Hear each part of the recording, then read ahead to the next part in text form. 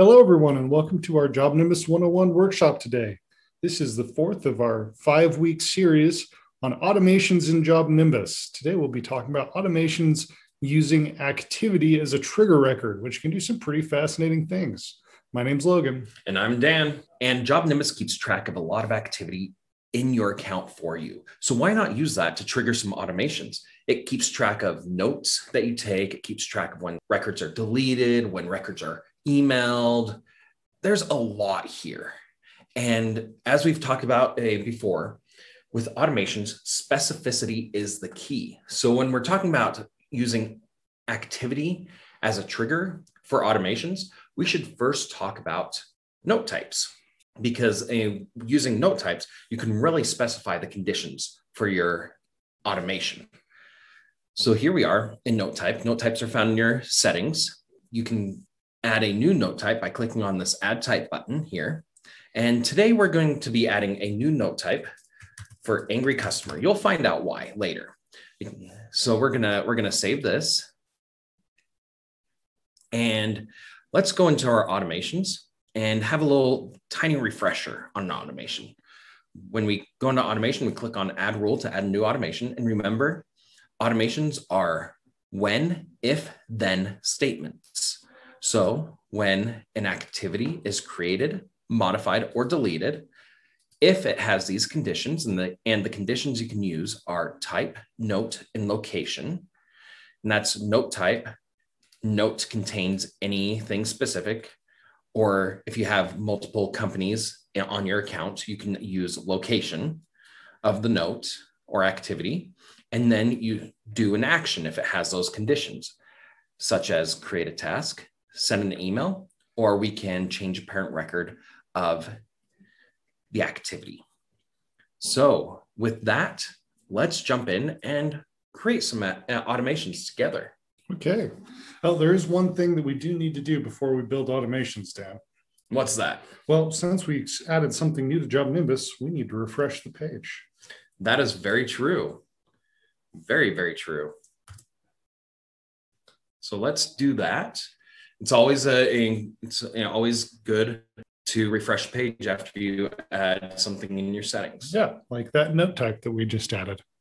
All right, so we're going to make an automation that's a little bit different today. And to start with, we actually want to look at the template.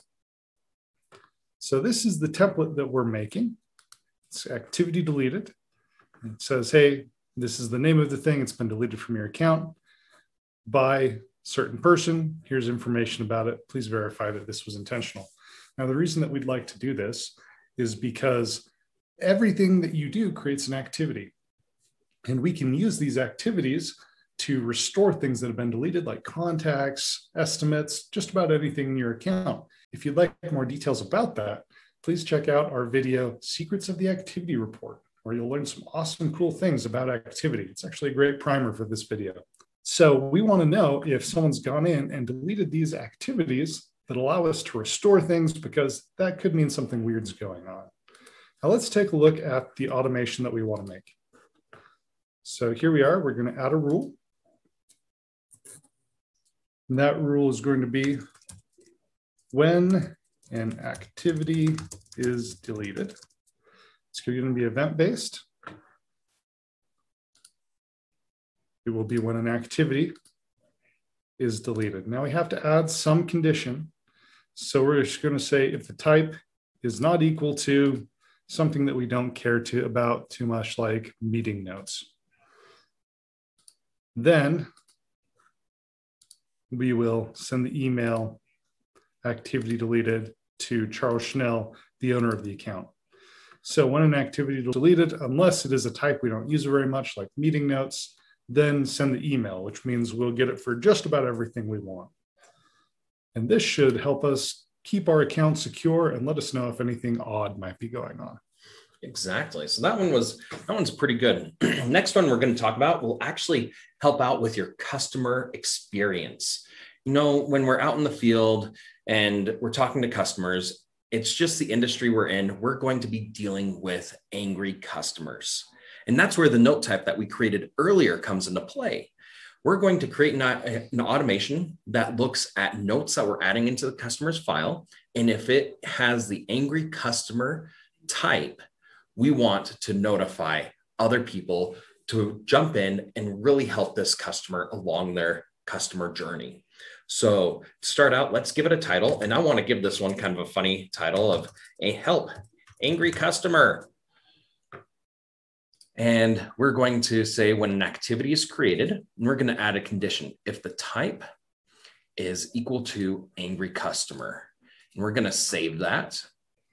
And we are going to add an action here to create a task.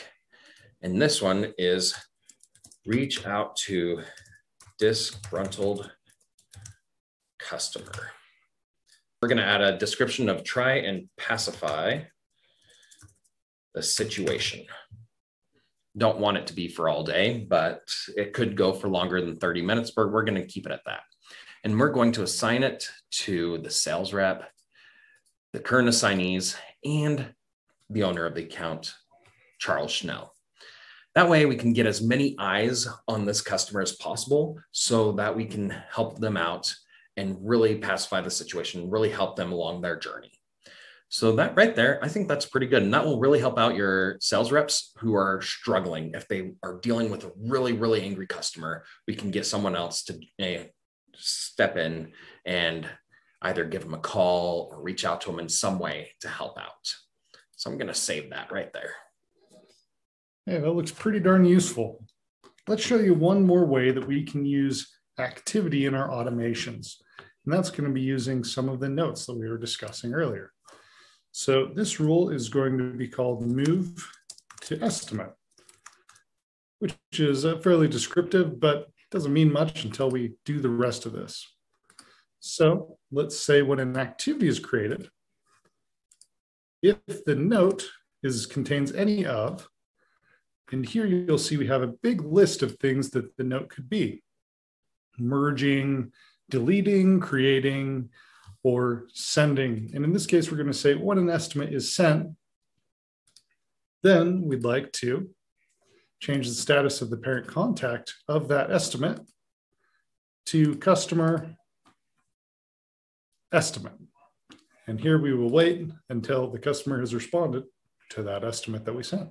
So this is 3 different ways that we can use activity to make our automations more effective for us, to secure our account, and to take care of our customers. I hope this video has been useful for you.